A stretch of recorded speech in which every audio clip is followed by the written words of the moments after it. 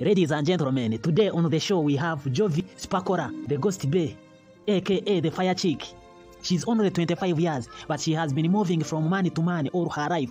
It's as if she's the litmus paper that God is using to test the acidity of Ugandan men. Jesus! Stop exaggeration. So, the Fire Chick, we want you to tell us the kind of man that can make you sit your buttocks down. Oh my God, that kind of man should last 7 hours and 52 minutes in bed. Kahaya Kargur, are you describing a man or a donkey? Jesus is Lord! And he must be very tall, tall like 9 feet and 10 inches. Ruhanga Wanj, that is an electric pole you have described there.